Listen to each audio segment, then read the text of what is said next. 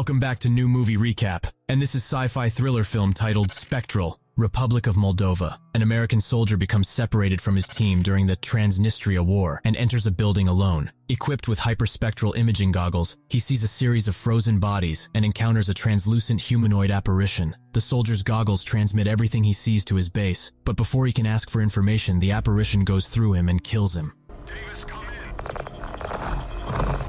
Mark, a scientist working for DARPA in the USA. He has developed a machine that can shatter materials with waves and is conducting a special demonstration for his superiors. However, they immediately ask him to start testing the machine on humans for potential use as a weapon. Although Mark is reluctant to use science for harm, his boss reminds him that they work for the government and must follow their protocols. Mark is ordered by the army to fly to Moldova to investigate the trouble they're having with the goggles he invented. After arriving at the American base, Mark meets General Orland and CIA officer Fran. Orland shows Mark a recording of the Spectre that the goggles captured before the soldier's death. Mark notices something on the screen just before the apparition appears, and Orland informs him that their security cameras have detected similar things several times in the last 3 weeks. Initially, they assumed it was interference, but their best soldier's death indicated that something else was going on. After conducting an autopsy, they found that the internal organs of the deceased were frozen while their skin was burned and corroded. In the last few weeks, they have discovered more bodies that have died in the same manner. However, their allied Moldovan military contact has no extra info of the situation. In the midst of a grim war, local teenagers have been spray painting genocide Eritrea at sites where people have been killed. The Eritrea is believed to be a spirit of war, a local myth, but the CIA believes it could be a type of cloaking technology. However, the death of an American soldier has cast doubts on this theory. In order to investigate further, Mark proposes using his hyperspectral camera, a more powerful device that can see considerably deeper into the spectrum of light. After Orland approves the plan,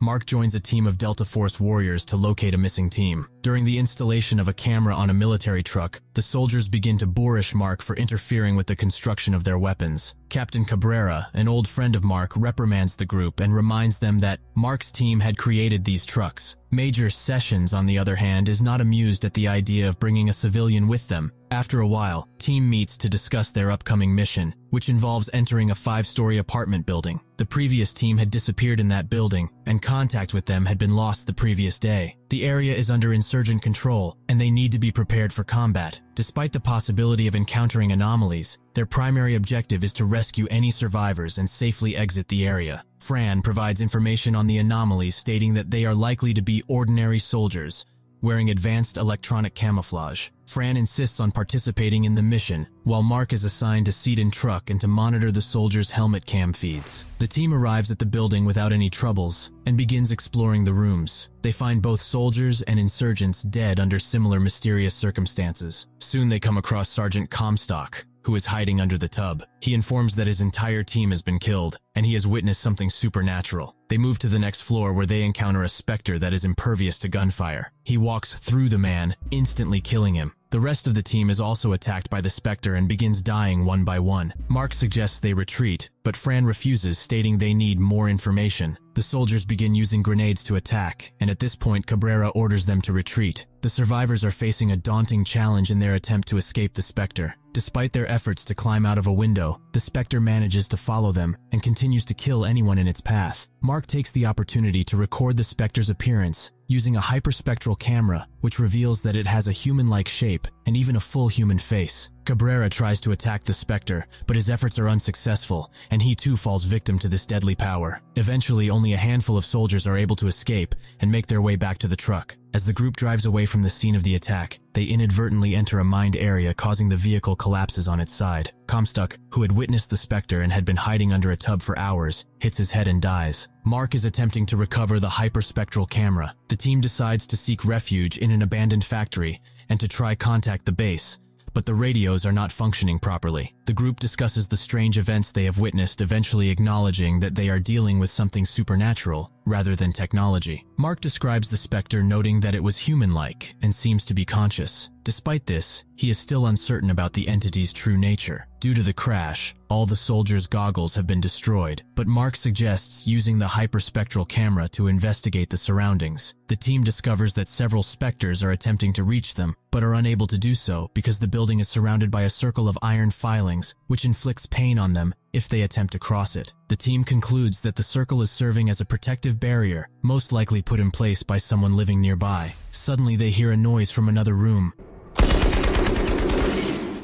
The soldiers find out that the noise was made by siblings who don't speak English, but can communicate with Fran, who speaks their language. The soldiers also discover a transmission tower in the same room that sends out a powerful signal, which could be heard by anyone within a 20-mile radius, including the enemy. However, one of the soldiers insists that this is the only way for them to survive and contact the base. While the soldiers try to contact the base, Mark talks to the siblings with the help of Fran as an interpreter. One of the siblings, Sari, tells them that her father created a barrier around the building, and she thinks that the specters they have encountered are lost souls stuck between life and death, unable to find peace. Mark needs to know more and asks Sari about her father's whereabouts. Sari agrees to show him and Fran the location, so she leaves her brother Bogdan with the soldiers. It turns out that Sari has not yet revealed to her brother that their father died while setting up the barrier, and she had to drag his body inside. Mark inspects the body and finds a necklace with a ceramic tile and a map of Masarov, a district where the specters first appeared. Sari doesn't know how her father knew about this place. Later, the soldiers receive a message from the base, confirming that they will be rescued by helicopters and tanks at an open plaza about half a mile away at dawn. However, the team is concerned that they won't have cover and debates whether it's a good idea to go. Mark comes up with a plan to make grenades with the iron fillings which will damage the specters. He also modifies a hyperspectral camera to create a searchlight that can reveal the specters on the streets. After that, soldiers send the instructions for this modification to the base so they could make a few searchlights and arrive safely for the location of evacuation. As they work on the plan, Sari finally tells her brother the truth about their father's death and gives him his necklace. Shortly after, they hear noises outside and use the new searchlight to discover that the specters are trying to cross over the barrier by jumping on the power lines. The team prepares to leave, but the specters follow them. Mark uses the searchlight to make the specters visible, and the soldiers shoot at them with iron-filled underbarrel grenades. The shots really damage the specters, so soldiers shoot extra times to create an iron fog and follow Sari's directions to reach the open plaza. The team takes refuge inside an abandoned bus, where Mark realizes that the searchlight is losing power. This makes them absolutely vulnerable. Suddenly they hear a noise, and fortunately it's the tanks that have come to save them, equipped with their own searchlights. The team quickly leaves the bus, but they are met with falling debris and are unable to communicate their findings to their rescuers in time. The newcomers engage in a fierce battle with the specters using regular weapons, resulting in many casualties. Despite their efforts, the specters attack the tanks and destroy the searchlights. The team is forced to flee, but they cannot find Bogdan, who is looking for his father's necklace that he accidentally dropped. Sari attempts to locate him, but a specter goes through Bogdan. Unfortunately, Mark confirms the boy's death. Meanwhile, the specters gather in the center of the area. The soldiers believe it's the end, but helicopters arrive just in time. Mark realizes that the wind from the helicopter's rotor is making it hard for the specters to move, so he grabs all the grenades he has and breaks them on the ground. As a result, the wind spreads iron fillings, keeping the specters at bay. The team successfully escape, but the helicopters take them to a refugee bunker instead of the base that has been compromised. Meanwhile, chaos is spreading throughout the city. Upon arriving at the bunker, the team is met with guards who point their weapons at them. Fortunately, Fran is able to speak with them in their language and they are allowed to enter. The soldiers inspect the entire bunker to ensure its security, while Mark and Fran take Sari to receive medical attention for her injured shoulder, which was caused by shrapnel during their escape. To ease her pain, Mark gives Sari her father's necklace, which he had retrieved from Bogdan. He then asks her about her father's knowledge of the specters, but Sari only knows that he made ceramic containers for the Masarov power plant, where the specters came from. Suddenly a loud clash is heard from outside, but it turns out to be Orland, who has arrived with other survivors from the base attack, bringing with them as much equipment as possible. Orland tells about the attack, which was carried out by specters, and reveals that only 19 of the soldiers managed to survive. They were unable to request assistance due to their quick retreat, and now they have no choice except to fortify the bunker and wait. A conflict arises among the soldiers, with some wanting to take action, while others believe it is not worth the risk. Mark suddenly interrupts the group. He connects all the facts together and explains the specters as a Bose-Einstein condensate, a state of matter that Nath Bose and Albert Einstein predicted. The specters can't touch ceramic and are hurt by iron, but they can go through walls. This explains why they couldn't reach Comstock, who was hiding under a ceramic tub. The Masarov power plant is the source of the specters, and it's likely a weapon created by the enemy.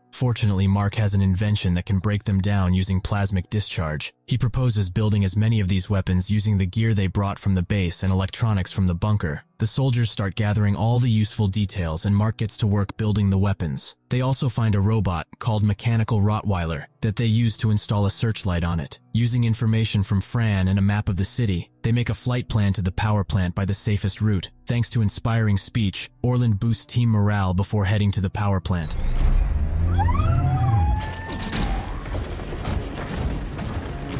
The first group successfully tests Mark's new weapons and destroys the first wave of Spectres, allowing the other two groups to join in. With all platforms blocked, the soldiers focus on fighting off incoming enemy, while the helicopter drops Mark together with Fran and two soldiers inside the plant. They split up to find the lab quickly, while the soldiers stay to fight. Upon entering the lab, they discover that all the scientists have been killed. Inside, they also find a weapon that allows to scan humans on a molecular level and replicates them in condensate form. Mark and Fran also notice several Spectres locked in cells, but half of them had escaped due to some accident, and the scientists couldn't stop them. Then they find a machine to run emergency shutdown procedure, but Fran needs time to translate all instructions. Meanwhile, outside, the soldiers realize that the new Spectres that have arrived can regenerate, making it difficult to destroy them, and causing even more casualties. Fran figures out that unlocking all the ports and pulling a bracket will kill all the Spectres. Mark climbs to the top of the machine to carry out the plan, and Fran covers for him by shooting at the Spectres coming out of the cells. At this point outside, a tornado of Spectres starts to form, pushing back the soldiers. Mark pulls off the cables and bracket, causing a shockwave that throws him down and also causes all the Spectres to dissolve into the air. Fran goes to check on Mark, and she finds him on a lower floor where they hear a noise coming from a hidden room. To their horror, they discover the brains and peripheral nervous systems of real humans inside capsules,